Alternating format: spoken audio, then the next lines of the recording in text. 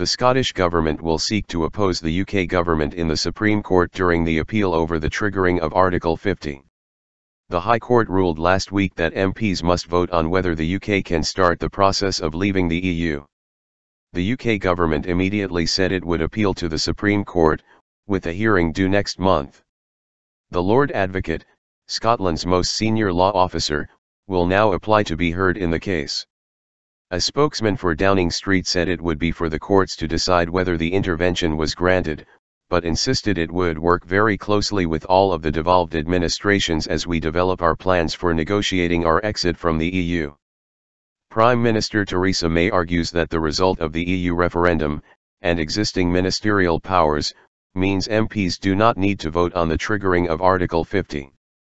But a panel of 3 High Court judges agreed with campaigners that the move would be unconstitutional, and that Parliament would need to vote before the formal process of leaving the EU can begin. Scotland's First Minister, Nicola Sturgeon, believes that the consent of the Scottish Parliament and the UK's other devolved parliaments and assemblies should also be sought before Article 50 is triggered. The Scottish Government had legal representatives observing the High Court case, and later said it was considering whether to become directly involved when the appeal is heard. Confirming that it would seek to intervene, Ms. Sturgeon said she believed Scotland should be treated as an equal partner in the United Kingdom. If the Supreme Court was to allow the Scottish Government's intervention and ruled against the UK Government, it could mean there would have to be a vote on Article 50 in Holyrood as well as in Westminster. The Welsh Government has also said it will seek a role in the Brexit appeal case, while the Northern Ireland Attorney General has told a court in Belfast that one of 2 legal challenges to Brexit should be fast-tracked directly to the Supreme Court. Ms. Sturgeon stressed that she was not attempting to veto the process of England and Wales leaving the EU. But she said the democratic wishes of the people of Scotland and the National Parliament of Scotland cannot be brushed aside as if they do not matter.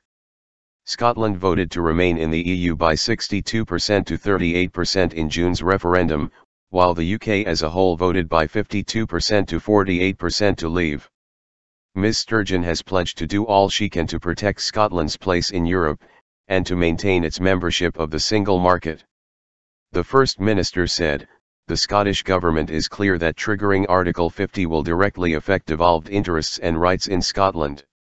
And triggering Article 50 will inevitably deprive Scottish people and Scottish businesses of rights and freedoms which they currently enjoy.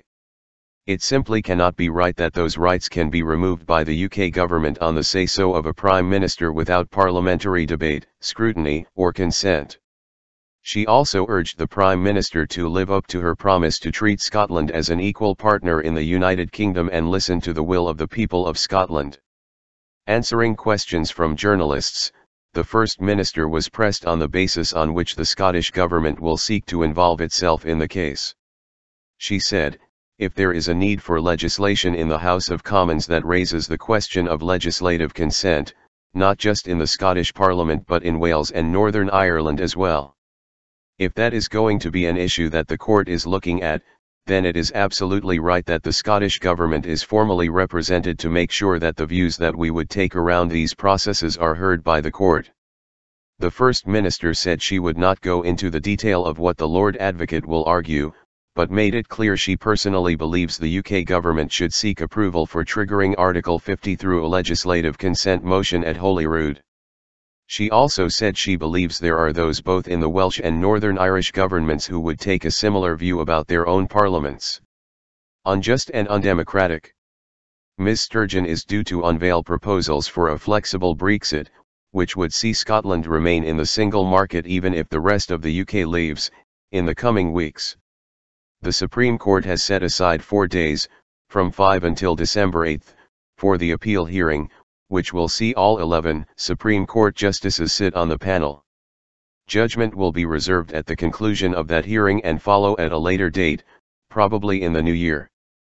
All 5 parties in the Scottish Parliament backed remaining in the EU ahead of the referendum, but the Scottish Conservatives, Labour and Liberal Democrats have warned Ms. Sturgeon against using the result to push for a second vote on Scottish independence.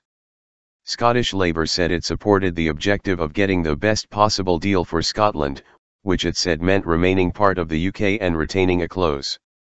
Scottish Greens MSP Ross Greer said it was reasonable that MSPs who represent the people of Scotland are consulted before any steps are taken to remove us from Europe against our wishes.